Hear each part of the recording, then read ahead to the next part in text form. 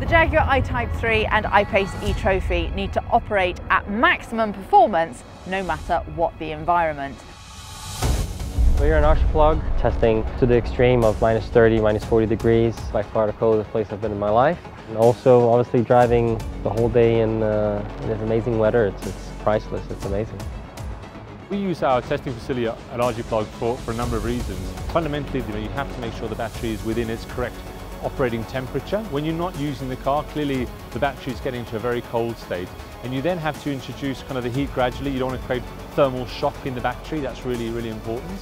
And of course, we are then looking from a software perspective to manage things like the traction of the car, the way it delivers the power. It's not only in terms of acceleration, it's in deceleration. We have obviously a lot of tools that we can use, from traction control, stability control, to basically allow the occupants and the driver to drive serenely whilst being on low grip conditions. So Santiago was one of the hottest events I've been to. But those extreme temperatures affected the car in a couple of ways.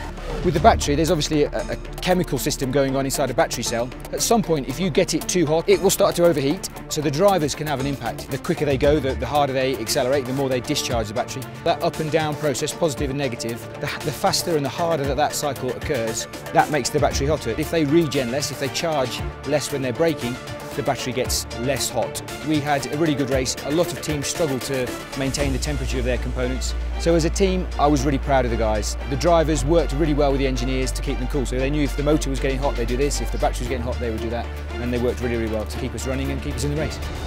We're evolving electric vehicle powertrains. We're at the forefront of pushing that technology forward and just showing the kind of true capability of what electric vehicles will be achieving in the future.